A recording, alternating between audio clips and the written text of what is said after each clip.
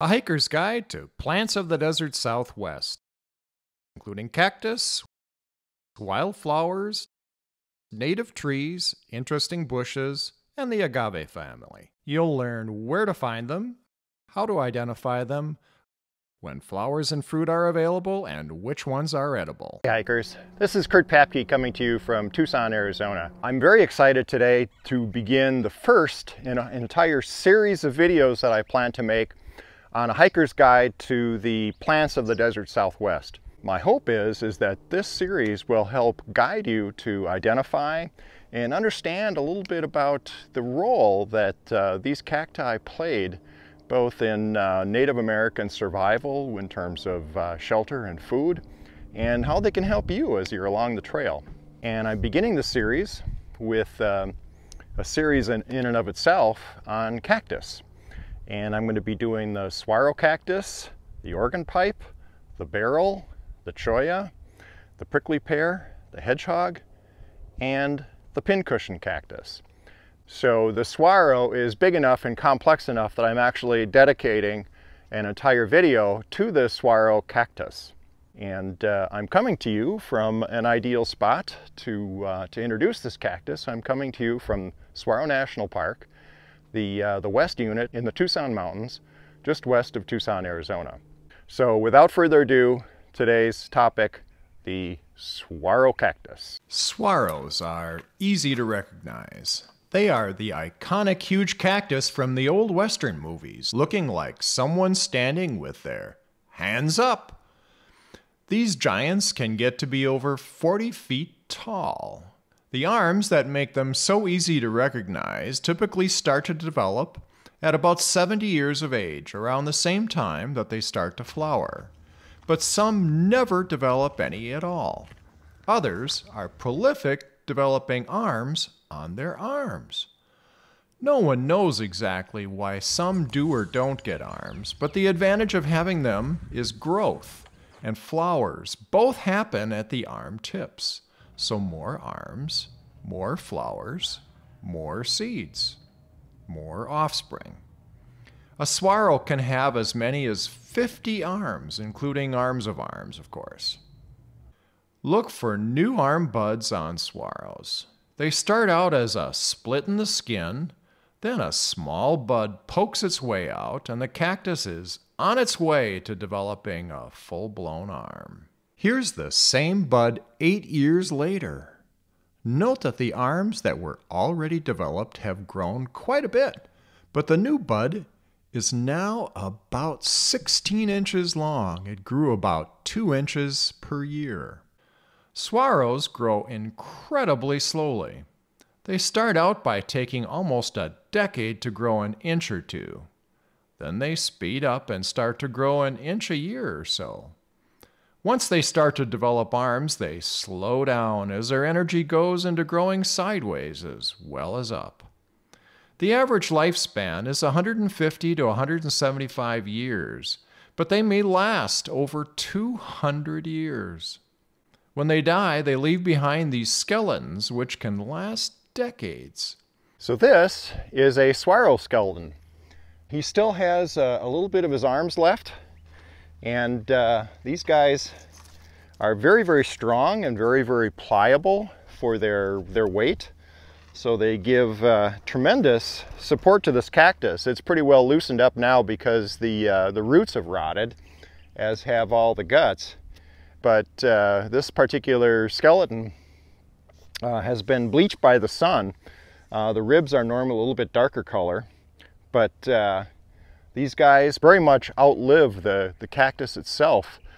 They can last for decades out in the blazing Arizona sun, whereas the flesh on the inside of the cactus disappears pretty quickly once it dries out. This is a short piece of saguaro skeleton.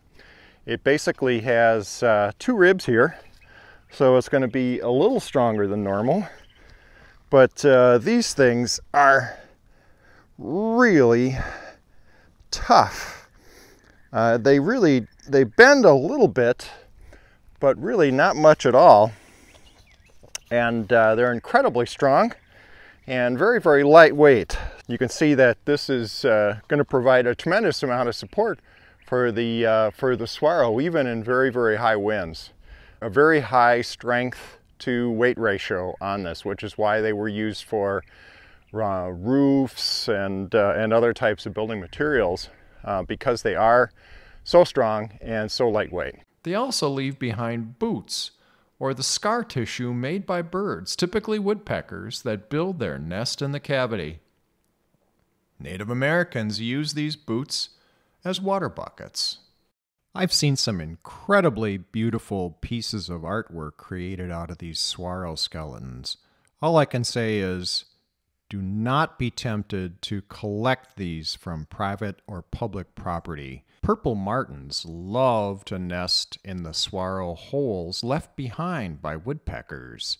In fact, Arizona is one of the few areas of the United States where you don't have to put up purple martin houses, because there's plenty of spots for them in the saguaros.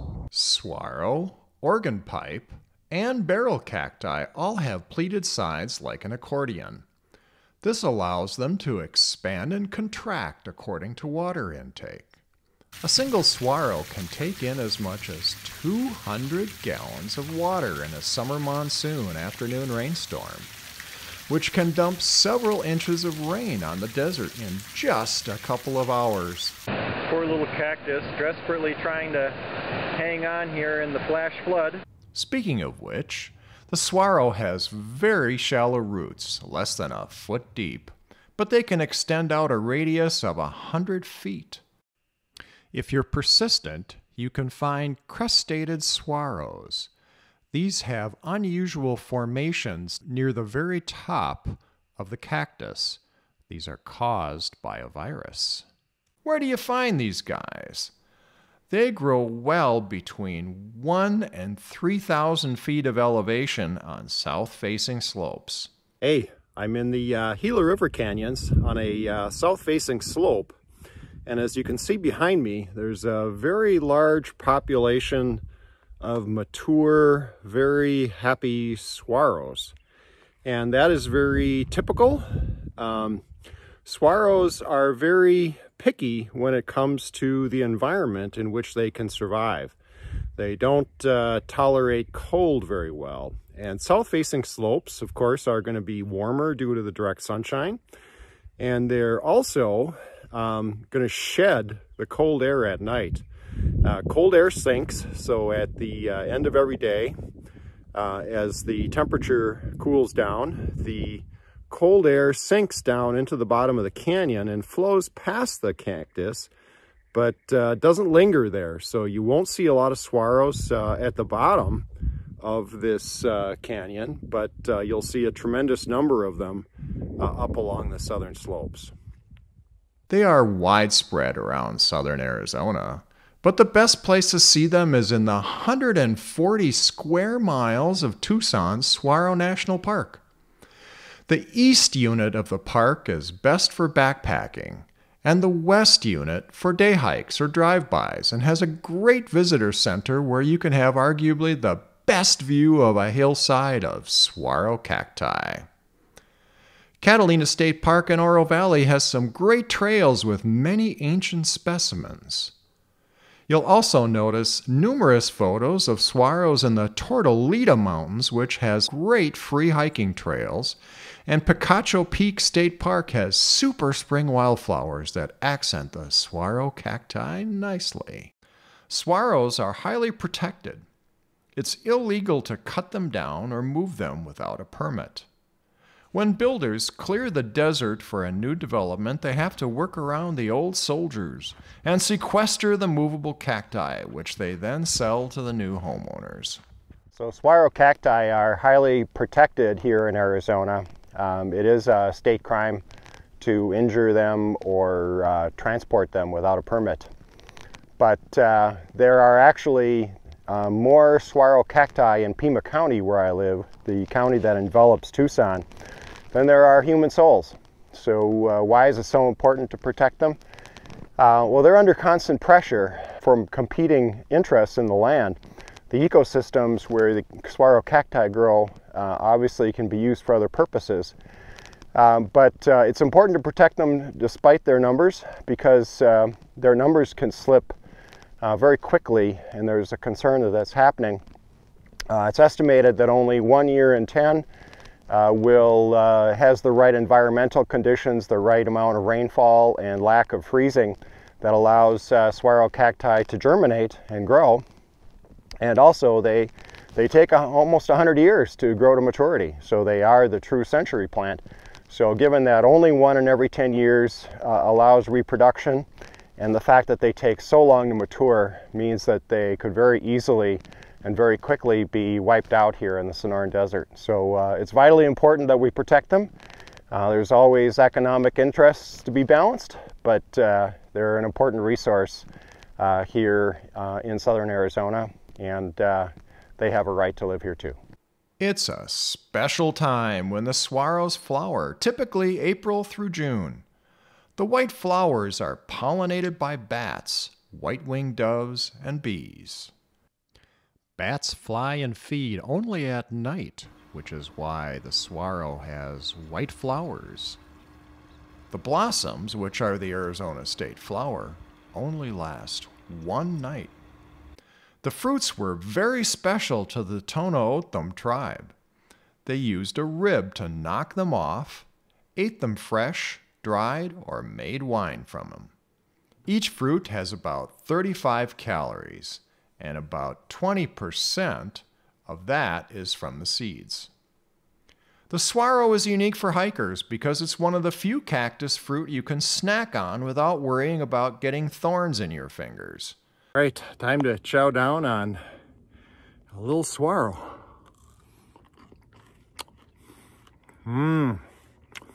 Crunchy, sweet. It's kind of like eating a candy bar. It's really, really tasty. Now, I understand why the Native Americans like that so much. What a treat. So one of the things the saguaro cactus is very helpful for here in Arizona is grabbing just a few minutes of shade.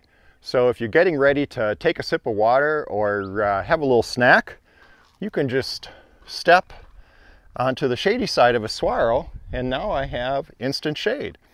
And that's pretty nice here in Arizona, because there aren't many trees or sheltered areas where you can grab a little bit of shade. So the saguaros are massive enough and wide enough that you can actually get a few moments of time out of the sun and give your skin a little break and maybe cool off a little bit before you have to step back out into the sun again.